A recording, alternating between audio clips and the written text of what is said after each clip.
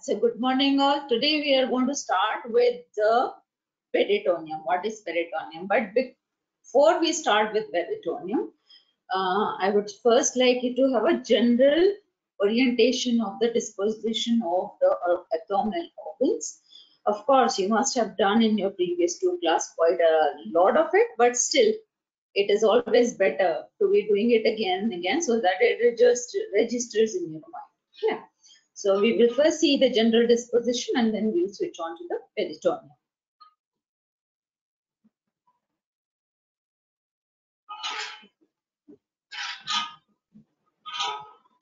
Yeah, so you must have already been taught in the anterior abdominal wall, or you can say anterolateral abdominal wall, that it is divided by the midclavicular lines and the transpyloric plane and the transtubercular plane into 9 regions, that is right hypochondrium, epigastrium, left hypochondrium, right lumbar region, umbilical region, left lumbar region, right iliac fossa region, hypogastrium, left iliac fossa region, hypogastrium, and right iliac fossa region. Okay, so this was the skin of the anterior abdominal wall. Now then when you just incise skin, then deep to it, we have seen this last time also, you have the superficial fascia, and deep to the superficial fascia, now you know that you have 3 abdominal muscles, which are external oblique, internal oblique, and transversus abdominis, right, which are becoming aponeurotic anteriorly and forming the rectus sheath. Now, rectus sheath has been opened to show you that it contains anteriorly the rectus abdominis, and you can see here the posterior part of the rectus sheath. Then we have done the skin, superficial fascia, the muscles of the anterior abdominal wall, anterolateral abdominal wall, and then this will be covered internally then by the extraperitoneal connective tissue, and finally you have the peritoneal lining. Peritoneum is nothing but a mesothelial layer. It is a flat membranous like structure, right? So the peritoneum, which is lining the anterior abdominal wall as well as the posterior abdominal wall, that is, it is forming the parietal peritoneum, whereas the peritoneum, which is covering the viscera of the abdominal cavity, that is known as the visceral peritoneum. So in this picture, we have exposed the abdominal cavity, and you're seeing that the anterolateral abdominal wall is lined internally by parietal peritoneum. Okay, and then you see these organs. This is how you will see in the first and foremost view when you are incising the anterolateral abdominal wall. Okay, so you see partly the liver, then you have the stomach, and hanging from the stomach, the crater curvature of the stomach, you have this, the 4 folds of peritoneum. Don't worry, when we are doing peritoneum, you will understand slowly and gradually what this is, right? So it is basically a thin membranous partition, right, which is depending upon the amount of fat in it, is thin and thick. Otherwise, generally it is very thin. It is covering like a curtain, right? The curtain, the intestine, the majority of the small intestine, partly the large intestine also, right? And this is known as the greater omentum. Right, so from this picture, you can appreciate that abdominal cavity is just not limited to the part inferior to the thoracic cage and above the pelvis, but it is, pushing inside. So it is externally protected by thoracic cage, You can see partly the liver is inside the thoracic cavity, separated by diaphragm, right? Similarly, the upper part of the stomach is extending till the level of the thoracic cavity, but separated by diaphragm. So this diaphragm, the tent-shaped structure, forms the upper part of the abdominal cavity. It limits abdominal cavity to from the thoracic cavity. Okay. Inferiorly, the abdominal cavity is open and it communicates with the pelvic cavity. There is no diaphragm as such separating the pelvic cavity from the abdominal cavity. I'll go slowly and gradually so that it is very simple for you to understand. Right, and then now we have removed the greater omentum and we can now see the liver. Of course, we could see last time also the liver, the gallbladder, the stomach, and the cecum, the appendix hanging down from there, the ascending colon, the transverse colon, the descending colon, and the pelvic colon or the sigmoid colon, right? Sigmoid colon followed by the rectum, and which is part of the pelvic cavity proper. Okay, so this is how you see the organs lying in the abdominal cavity. Right, and now the importance of dividing these abdominal, the abdomen into regions, right? So you, for example, you have right hypochondrium, you have epigastrium, you have left hypochondrium. So you can immediately say that liver is extending into right hypochondrium, epigastrium, left hypochondrium, and the person whom you're talking to will immediately understand what you exactly mean from where this structure is located. Okay, similarly about the rest of the structures present in the abdominal cavity. Right, so we have seen the abdomen from the anterior aspect. Okay, now once we remove all these structures we have talked of, the liver, stomach, the large intestine, the small intestine, this is how you will see the posterior abdominal wall from its anterior side, as if the cadaver is lying supine and you are peeping into the abdominal cavity from above. So the cadaver is lying from the on its back. Okay, so this is how you will see. See, liver has been removed. So over here, whatever peritoneal lining is left, that is enclosing this particular area. This is the bare area where the liver was present.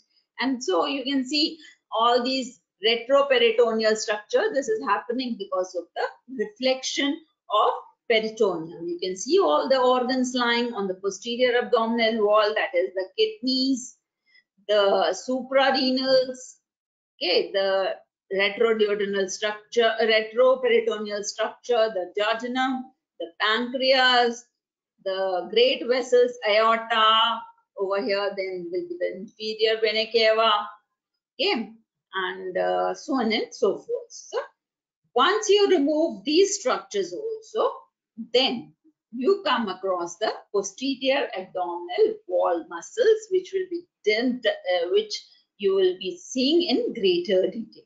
It is just to let you know the names of the muscles. So in the posterior abdominal wall, you have this muscle, the psoas major.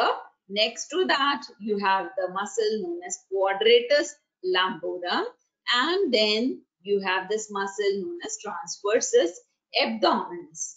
Why I have marked this structure psoas minor in red? Because you occasionally see this muscle, the psoas minor. If it is present, this is the location where it will be present. So this is it about the abdominal wall, and now we come on to peritoneum, the topic of today. Right, now peritoneum, as I told you, is a thin membranous. I'll go a little slowly so that you can understand. Although it is a complex, most complex structure, largest sac-like structure in the body, but I'll try to simplify it as much as possible so that you can understand. Yeah. Now I'll be telling you everything in piecemeal, but then when you're reading, you can put everything together and then understand what is peritoneum. Right. So peritoneum is nothing but a thin membrane which is formed of mesothelial cells and the connective tissue. Okay, so those mesothelial cells are going to secrete serous fluid, capillary thin fluid in the peritoneal cavity. Okay, it's a sac-like structure, and then peritoneal cavity is closed in males, but it is open in females. How it is open? You have seen the uterus, vagina, and the fallopian tube, and you must have done the histology of it. So, through the lateral end of the fallopian tube, it communicates with the peritoneal cavity, or you can say that it communicates with the exterior through the fallopian tube, uterus, vagina. Okay, so now I'll demonstrate to you a little and then we'll proceed further.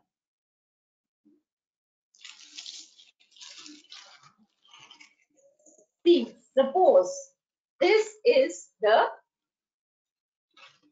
sac-like structure. It is closed from above as well as from below. Okay. Now I have purposefully brought this, something printed on it so that you can understand that these are two layers.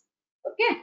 Now, so suppose you are talking of the abdominal cavity, my abdominal cavity. Okay. So this peritoneal membrane will be lining the anterior abdominal wall, anterolateral abdominal wall, and posterior abdominal wall.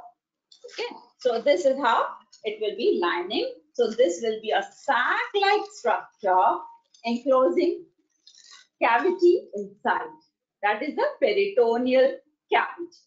Okay, now I told you that peritoneal cavity is closed in case of males, but it is open in females. We will see how this happens. Remember, we had talked of abdominal wall being formed of skin, the superficial fascia, the muscles, abdominal muscles, and then the extraperitoneal connective tissue, and finally the peritoneum, inside which is the peritoneal cavity. Now remember, all the organs in the abdominal cavity, they are developing outside the peritoneum. I hope I have made my point clear.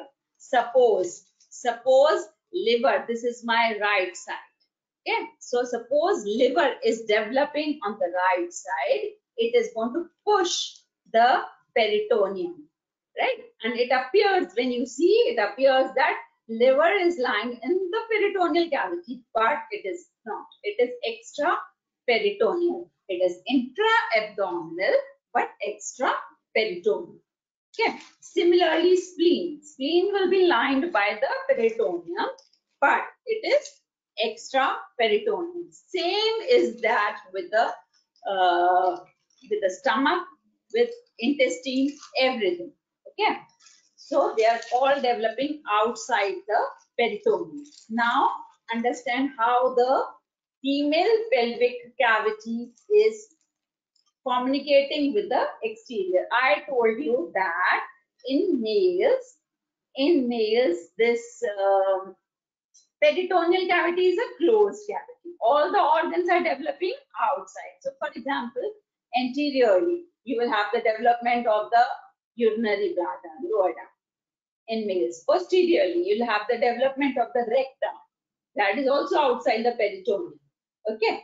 But in females, between the urinary bladder and the rectum, you have in between the uterus, fallopian tube, and vagina. So you have fallopian tube, then you have uterus, and then followed by vagina. So you all know that vagina is communicating with the exterior, but how things are happening, that it is communicating with the peritoneal cavities, right?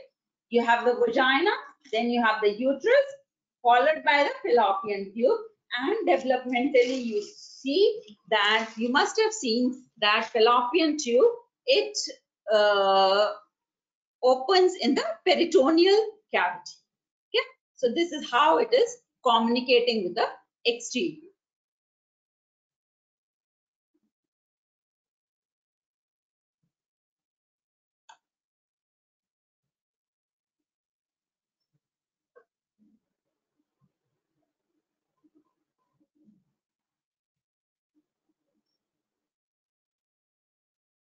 Right, so it is open in females and closed in males.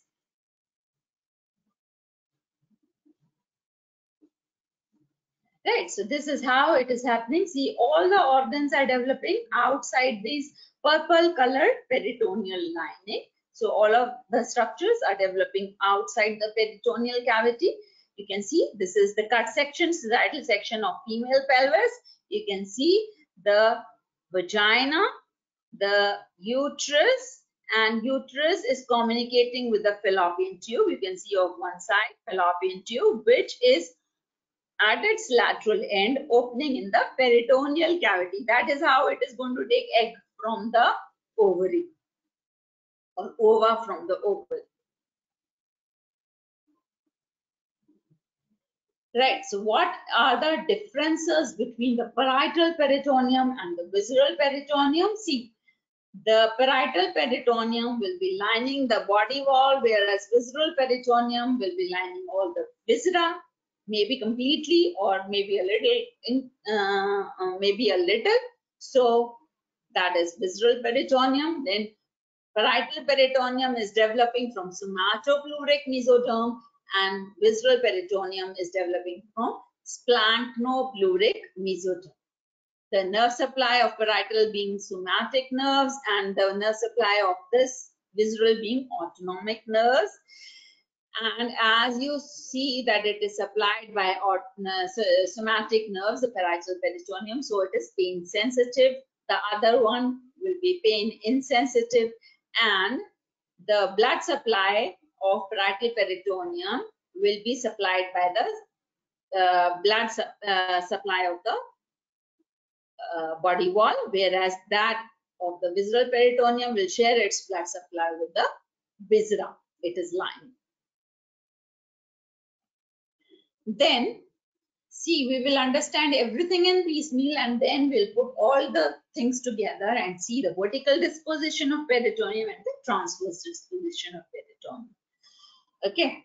Now, this peritoneum, which we have talked of, it's a sac-like structure, but because of the complex development of the organs inside, how rotation is taking place, which we did in the last class on Saturday, how rotation is taking place and everything. So the entire peritoneal cavity will be greater sac barring the part of the peritoneal cavity which is enclosed behind the stomach. And from your previous two classes, you know that it is lesser sac.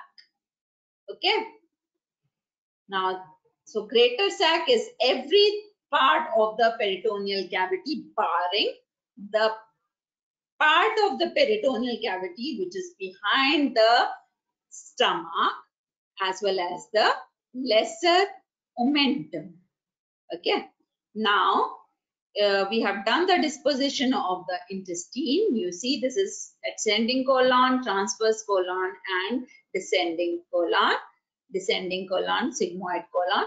Now, for descriptive purposes, we form part of the peritoneal cavity above the transverse colon, that is supracolic compartment, and the part below the transverse colon, that is infracolic compartment. right? And since we have marked this, I'll just tell you that the greater cavity is communicating with the lesser sac, which is behind this lesser omentum, through this right free margin of lesser omentum, which is forming a boundary of a foramen which known as epiploic foramen. So you can say that the greater sac is communicating with the lesser sac through epiploic foramen. Now the same thing in a sagittal section, you can see the liver, stomach, transverse colon and coils of small intestine. So if you pass a transverse line, above that you will have the supracolic compartment. Below that you will have intracolic compartment. This is just for the sake of description. Okay. And then mind you, we have talked of peritoneal cavity, a sac-like structure, but when you open and see, everything is filled up with the organs, right? So you have minimal space, capillary thin space in the abdomen, peritoneal cavity, right? Everything you have enlarged organs present in it. So you can see majority of the peritoneal cavity is greater sac. It is only part which is lying behind the stomach and the lesser omentum is the lesser sac. Right. So now you understand that, again taking the example of this. So this written part is lining the anterior abdominal wall and the plain part is lining the posterior abdominal wall, right? So you all know that liver is on the right side. So developmentally what happens, from the umbilicus to the liver passes a vein known as left umbilical vein, right? Left umbilical vein. That left umbilical vein will be raising a fold of peritoneum. Going to the liver, raising a fold of peritoneum, which is known as, so fold of peritoneum meaning it will have double length, okay? One left layer and one right layer. One right layer and one left layer. Okay, so this left umbilical vein, which in adults is forming the ligamentum teres or the round ligament, right? So this is ligamentum teres, which is going to the liver. It is present between the two folds of the peritoneum, which is known as falciform ligament. We have seen that it is developing from ventral mesogastrium. Okay, so I repeat, the lower free margin of the falciform ligament inside will carry the obliterated left umbilical vein, which is now known as ligamentum teres. Okay, ligamentum teres hepatis, just to differentiate it from the ligamentum teres going to the head of the femur. Okay, so this you can see the double fold of the peritoneum. The peritoneum is lining the inside inner aspect of the anterior abdominal wall. So this ligamentum teres is raising these two folds of peritoneum. One is the left layer, the one is the left layer, the other one is the right layer.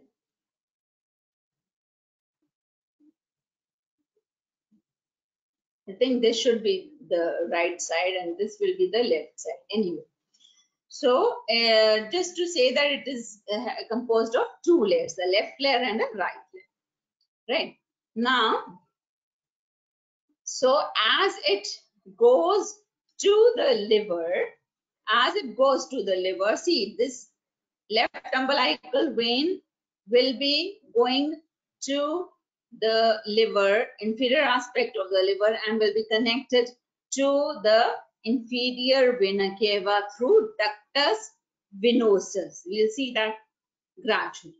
Okay, we just leave it here. Then we see that the falciform ligament, which is nothing but double fold of peritoneum, has got two layers, a left layer and a right layer. Both of them, as they reach the liver, this is the anterior aspect of the liver and this is the superior aspect of the liver.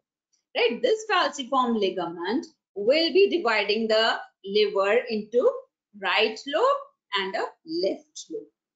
Right, it's forming a partition between two. Now, the left layer of the peritoneum, it splays or you can say spreads around the left lobe, and the right layer spreads around the right lobe of the liver.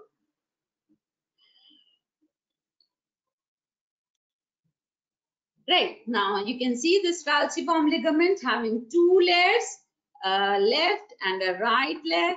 The left layer going to the anterior surface of the liver, the right layer going to the anterior surface of the right lobe of the liver. Okay, and as it is going above, it is covering the liver entirely. The layers, they are covering the liver entirely, and then from its superior aspect, it is getting reflected onto the diaphragm.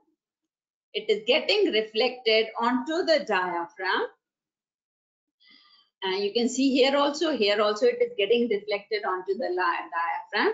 So it is forming a structure known as coronary ligament, the superior layer of the coronary ligament.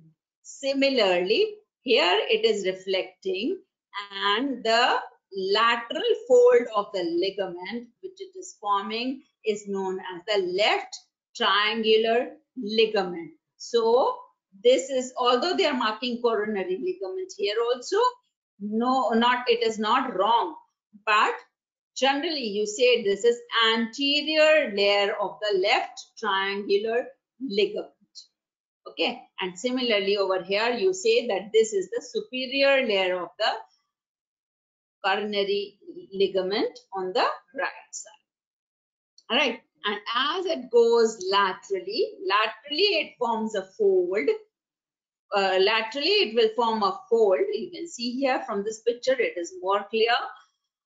This is falciform ligament, anterior-superior aspect of the liver. This is the left lobe, the right lobe. You can see how the peritoneum is spreading around. And forming the anterior layer of the triangular ligament, left triangular ligament, and then posteriorly, of course, the peritoneum is going to cover the inferior aspect also and come onto the posterior side. It is the same layer, it is complexly folding. So it is forming posteriorly the posterior layer of the triangular ligament. Laterally, or you can say laterally, or in this case, you can say medially, when it is going to the left side, these two layers, they fold and they form the left triangular ligament. Similarly, on the right side, you see that it is forming the superior layer of the coronary ligament, and posteriorly it will form the inferior layer of the coronary ligament, which join on the right side to form the right triangular ligament.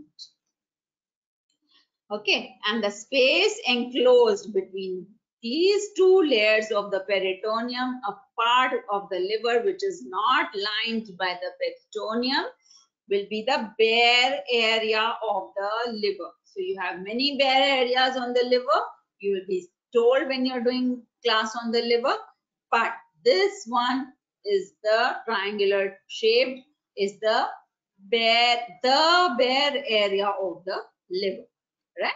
So if you can see the boundaries, anteriorly you have the superior layer of the coronary ligament. Posteriorly, you will have the inferior layer of the coronary ligament and its apex. At its apex, you have the right triangular ligament, and it is the base of this will be formed by this vessel, great vessel, the inferior vena cava. So groove for the inferior vena cava.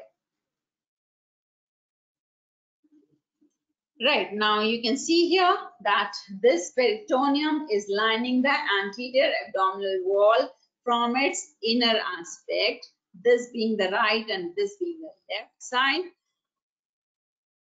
Right, now as it is lining the inner aspect of the liver, see whatever structures are between the the inner aspect of the anterior abdominal wall, see whatever structures are between the peritoneum and the muscles or the connective tissue of the anterior abdominal wall will raise a fold of peritoneum. So in the lower part you have 3 folds of the peritoneum raised because of, see in the pelvic cavity, this is the urinary bladder. So attached to the apex of the urinary bladder is urachus, but in adults it is forming the median umbilical ligament. The obliterated part of the urachus is known as the median umbilical ligament, and lateral to that, this fold is being raised by the umbilical artery. On the right side, the right umbilical artery. On the left side, the left umbilical artery, but obliterated umbilical arteries. So obliterated umbilical arteries are forming the medial IAL, mind you, not median. Okay, medial umbilical ligament. Now, still lateral to that, you have this, the lateral umbilical fold, which is raised by this structure, the inferior epigastric vessels. Right, so in this view, you can easily see the median umbilical fold, the medial umbilical fold, and the lateral umbilical fold. Inferiorly, there's just a space enclosed between these two, and or a depression you can see between these structures. The depression between the median umbilical fold and medial umbilical fold is supravesical fossa. The depression between the medial umbilical fold and the lateral umbilical fold is the medial inguinal fossa, and the depression lateral to the lateral umbilical fold is known as the lateral inguinal fossa. Right, so we see that from the liver, this is the inferior aspect of the liver where you can see this gallbladder is lying. It is just peeping through the inferior margin of the liver, just this much part of the gallbladder is peeping up. Okay, so from the inferior aspect of the liver to the esophagus, abdominal esophagus, the right side of the abdominal esophagus, the lesser curvature, and the first part of the duodenum. This double fold of peritoneum is known as the lesser omentum, derived from the ventral mesogastrium or ventral mesentery. Okay, similarly, fold of peritoneum, which is hanging from the greater curvature of the stomach, is known as the greater omentum, developing from dorsal mesentery or dorsal mesogastrium. Okay, so let us switch on to the lesser omentum. Now, what is lesser omentum? See, it is extending, all of you know now, it is extending from the inferior aspect of the liver to the stomach, but it's lesser curvature. Now, exactly, we just cannot do with this much only. We have to know the exact attachments of lesser omentum. For that, we will see this picture of the inferior aspect of the liver, that is also known as the visceral surface of the liver, because all of the viscera are located kind of forming depression on the inferior aspect of the liver. So that is known as visceral surface of the liver. Okay. Now, the falciform ligament I told you is dividing the liver into right lobe and a left lobe. Right. And you also can see that the uh, the uh, the falciform ligament, which is carrying the left umbilical vein, is connecting the to the inferior vena cava by this structure, which will be present over here, the ductus venosus.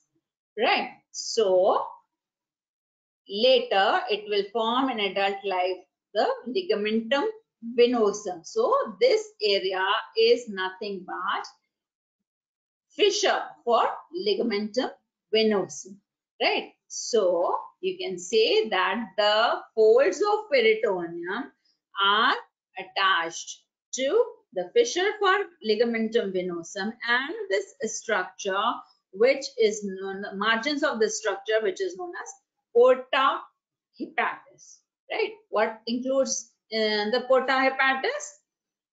You have the hepatic artery, you have the bile duct, and the portal vein. Commonly, these three structures form the porta hepatis, the gateway of these structures.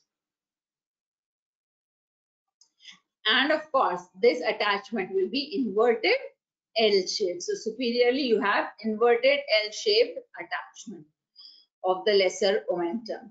How about inferiorly? Inferiorly, you can say that it is attached to the right side of the abdominal esophagus, the lesser curvature, and the first part of the duodenum.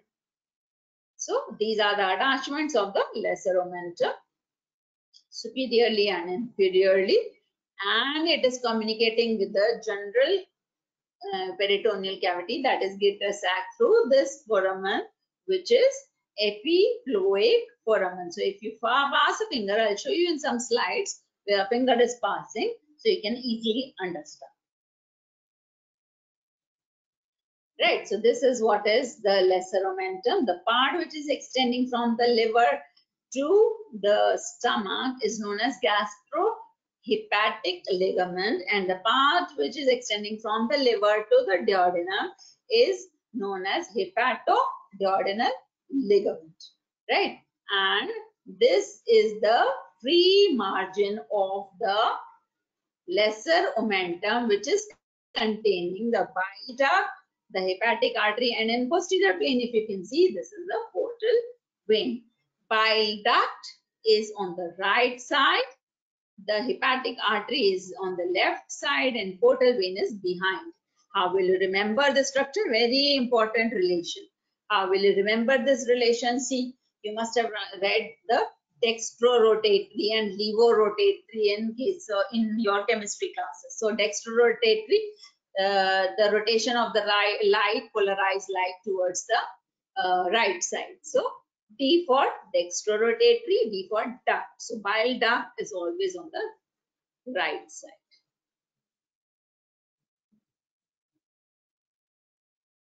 Right. So the free margin of this is a common question asked, right? What are the contents of the right free margin of the lesser omentum? They're nothing but the bile duct, hepatic artery, and portal vein.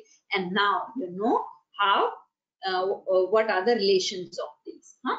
And you can also see from this picture that how it is communicating posterior to this right free margin. It is communicating with the lesser sac, right? And this gap is known as the epiploic foramen.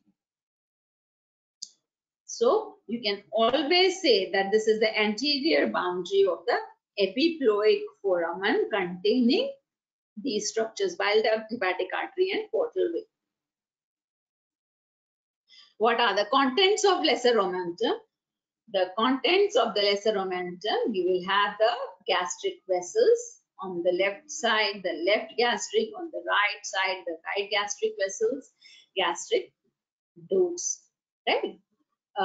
Then you have the free margin containing the bile duct, hepatic artery and portal vein. Then you have autonomic nerves, fat, connective tissue, lymphatics and lymph. See, everywhere you can add this, the autonomic nerves, fat, connective tissue, lymphatic lymph nodes. It is these structures you have to remember. Contents of lesser omentum is also important. Then this is how you can see that this finger is passing behind this anterior margin of the foramen, which is known as epiploic foramen. This is also known as foramen of Winslow.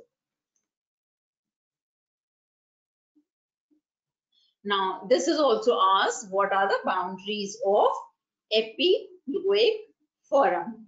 See, the anterior boundary you can easily understand.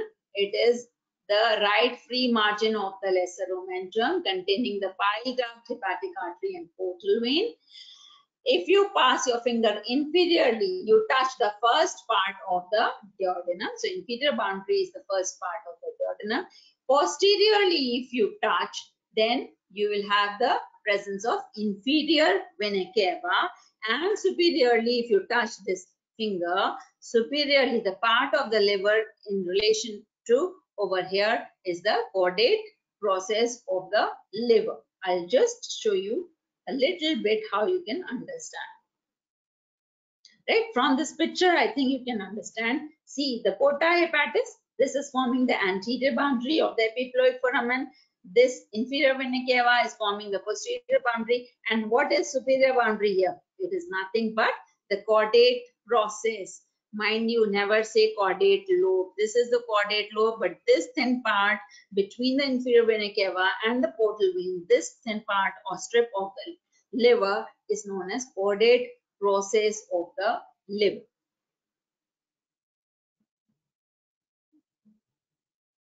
Right, so through the epiploic foramen, we are entering into a cavity behind the lesser omentum and the stomach, the posterior surface of the stomach, and that is known as the lesser sac or the omental bursum.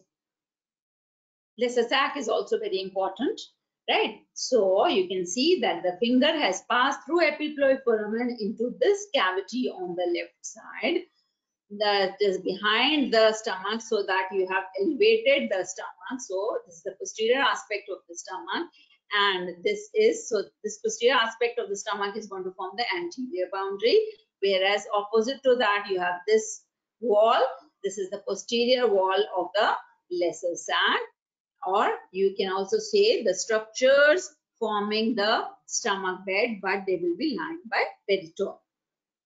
Okay, so these are the structures, the pancreas, the transverse mesocolon. Variably, you have the presence of the transverse colon because transverse mesocolon is attached to this. So transverse colon will be a mobile structure. Okay, and apart from that, on the left kidney and the suprarenal part on the of the left side. Right. Apart from that, you have this vessel arising here, the celiac trunk giving its branches immediately, okay, which you're going to learn. And this is the crux of the diaphragm, the left crux of the diaphragm. Okay, so all these structures covered by peritoneum will form the posterior wall of the lesser sac. What are the exact boundaries of the lesser sac? We just see from the sagittal section. See, for that I'll trace the peritoneum a little. I told you that this peritoneum is reflected onto the liver. See, it is basically it's the same thing, but same membrane, but it is how you explain it from which end to which. So over here in this section, you can see that it is the peritoneum which is lining the anterior abdominal wall. Then it is getting reflected onto the liver. This layer, since we are talking on the left side, it will be anterior layer of the left triangular ligament. Then it is covering the liver and it is going to the fissure for ligamentum venosum. From it is lining here and then it is reflecting downwards. Okay. Then it is reflecting downwards to form the anterior wall of the lesser omentum. Okay. Which is then going on the anterior superior aspect of the liver of the stomach, which is then hanging downwards and forming the anterior layer of the greater omentum. See the other fold of the peritoneum. You just trace from here. This peritoneum is getting reflected, lining the diaphragm, getting reflected as the posterior layer of the left triangular ligament, and then it is lining the liver. It is going towards the fissure for ligamentum venosum, and then it is reflecting downwards to form the posterior layer of the lesser omentum. So you can see that lesser omentum has got 2 layers. But if you take a section at this layer, at this level, then you have 4 layers of the peritoneum in fissure for ligamentum venosum.